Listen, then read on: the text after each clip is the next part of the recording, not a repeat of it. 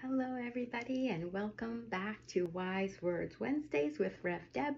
This is week 9, and we are going to be doing chapter 7, which is reincarnation and spiritual development. Now, when we spiritually develop and we realize that we are love and everybody is love, we start to understand how we are all connected in oneness. And when we're all connected in oneness, we are expanding our spiritual development. And in order to do that, we really have to start with the building blocks and the building blocks of realizing that how we work. So for example, if I wanted an ice cream, I first thought, I feel like ice cream.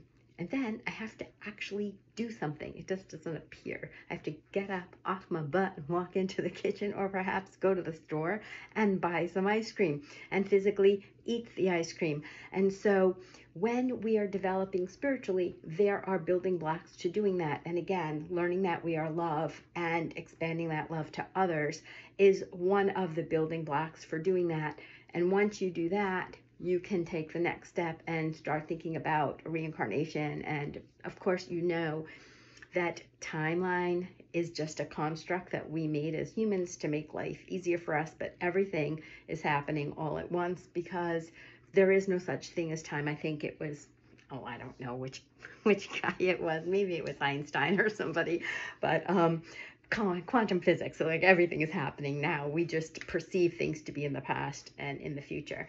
And so it's kind of hard for our human brains to get around that, because like I'm making this on a Wednesday and next Wednesday I'll make another one. So we kind of think that time does exist, right?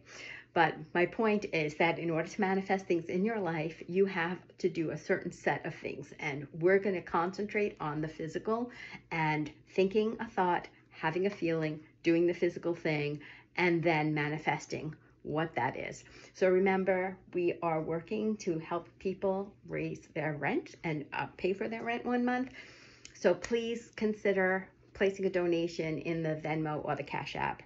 And remember that life, I am loving every minute of it, and love is the answer. So go forth and put in the comments what you're thinking, because I really want to hear about it and we can have a dialogue. So like, comment, share with people you think will like this. Okay, love you all. Bye.